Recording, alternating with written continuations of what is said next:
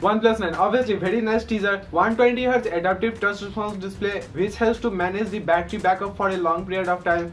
Well, leave all those stuffs. OnePlus 9 will be using Sony IMX789 which will be actually a 50 megapixel ultra wide angle camera.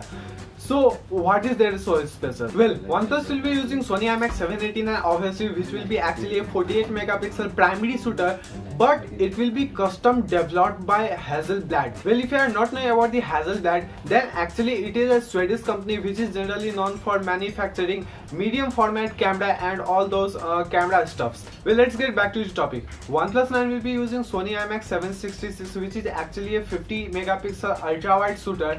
And if we have to talk about its specifications, then first of all, it has the viewing angle of 110 degrees with the aperture of f2.2. Also, it can capture 1 billion colors, which really proves the quality of this Sony IMX766. And also, it supports 4 cm macro shooting. Well, I don't know about others, but for me, it is quite weird. But I guess it is the powerful camera setup for any flagship smartphone.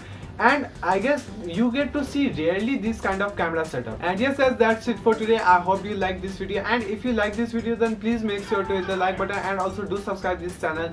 Share this with your friends and families if you think this video will be helpful for them as well. And also guys, do not forget to comment any sort of good or bad review that you want to give to me, then please let me know in the comment section. And yes guys, that's it for today. See you in the next video. Till then, bye.